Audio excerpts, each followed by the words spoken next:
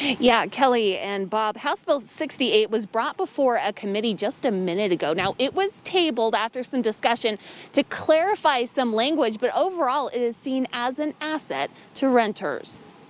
I've definitely experienced the hidden fees. During nearly a decade of renting in Salt Lake City, Alexander Muzios learned what you see isn't always what you get. It's just dishonest. It's not full transparency. It's a little misleading. Mandatory media packages are commonplace and can tack on $100 or more, along with an extra $100 for parking fees.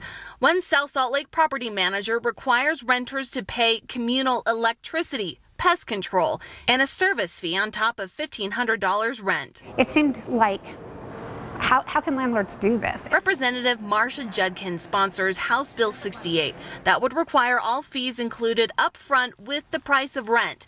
It came after learning some single mothers needing affordable housing would pay an application fee only to learn later on an apartment was out of their budget. There are very good landlords out there, but there are predatory landlords who use this type of practice so that they can just get somebody in the door and get these application fees or deposits. Lawmakers debated the same bill last year after removing any punishment for property owners who failed to disclose the fees up front. Time ran out before the final vote could be taken.